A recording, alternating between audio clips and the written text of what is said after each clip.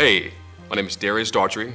I'm the founder and director of Art Prevails Project, and we are excited to bring our next performance to the Broward Center for the Performing Arts. It's called Seeking. Now, it is a staged reading, which means that the actors will have their scripts with them, but they're going to give you a show. So we're excited about this stage reading because the stage reading is the opportunity for us to get information from you. And so we start with the script, and then we do the staged reading, and you're able to give us feedback and help us refine it and retool it to get it to the point where in a couple of months or a year, who knows how long it'll take, that we'll be able to show the full finished product. Now, the show is about a young man who is looking to find his path and his passion, but it also reflects on culture, history, family bonds, and love.